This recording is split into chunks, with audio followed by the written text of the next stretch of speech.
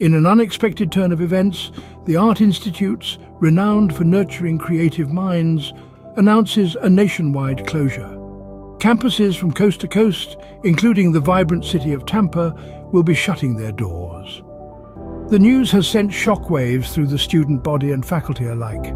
Picture Tony Audrey, a dedicated student on his way to study, only to be met with this earth-shattering news. The Art Institutes, a beacon of creativity and innovation, is now closing its chapter, leaving behind a legacy of countless artists, designers, and creatives.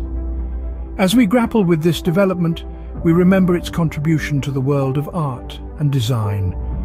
And so, the curtain falls on the Art Institutes,